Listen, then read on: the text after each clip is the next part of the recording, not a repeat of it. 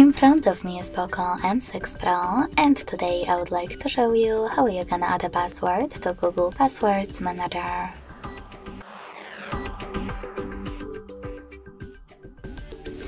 Begin by opening Settings and scrolling down to access Google.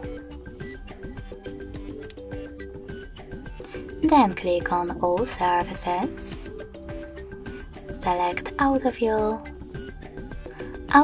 with Google, and Google Password Manager. If you can't see any of those options, that means that you never added a password before. To make them visible, you need one, so to fix it, hit this gear at the top right corner. Then make sure that Offer to Save Passwords is on. Log in to any app and hit Save in Autofill pop-up. Now to add any other one from those settings, click on this plus next to Search Passwords.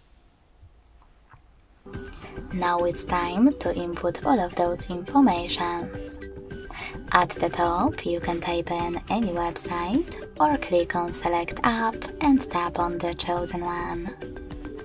Then enter your username, email or phone number, password, and even take some helpful notes. When you finish, hit Save at the top right corner.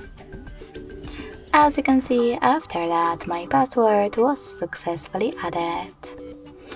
Thanks so much for watching. If you enjoyed this video, leave a like, comment and subscribe.